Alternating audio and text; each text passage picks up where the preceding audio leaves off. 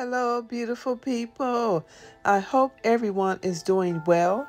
Today, we're going to be making some oatmeal cookies with pecans and raisins. If this is your first time here, welcome.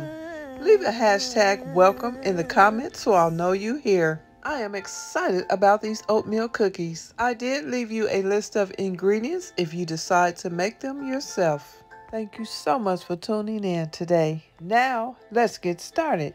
To our bowl, we're going to add half a cup of softened butter. We're going to take about a minute to make that creamy and smooth. Make sure your butter is soft and not melted.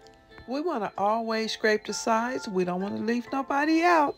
Now we're going to add half a cup of granulated sugar. We're going to mix this very well to make sure we do not have any lumps of sugar. Again, scraping the sides of the bowl. Now let's add half a cup of packed brown sugar. We're going to break that sugar up and then we're going to blend it very well. At this time, I'm going to use my baby whisk to just bust the egg yolk open and just whisk for maybe 30 seconds. We're going to add that egg to our bowl. Now we're adding pure vanilla extract. We're going to mix that until creamy. Now let's start with our dry ingredients. 1 cup of all-purpose flour, 1 teaspoon of freshly ground cinnamon, half a teaspoon of baking soda, half a teaspoon of salt, 1½ cups of old-fashioned oats. We're going to mix very well until all the ingredients are totally combined. At this time, we're going to mix our wet ingredients with our dry ingredients. Also, I did preheat the oven at 375 degrees. This is an important step to make sure that you mix it very well so you do not get any bites of flour, bites of oats. You want to make sure it's mixed very well.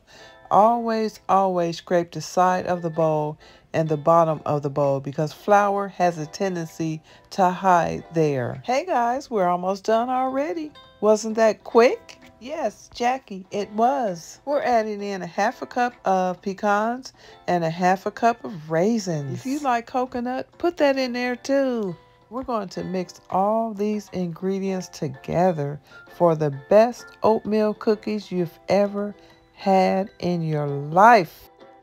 We're going to be using our ice cream scooper to lay these cookies down, and we're going to put them approximately 2 inches apart. And I have the large ice cream scooper because size matters, and the bigger the better. They smell incredible. We're going to put these babies in the oven and let the house just saturate with the smell for 15 minutes. And they are ready, guys. Look at that. You want one? They are soft, chewy, and crunchy at the same time.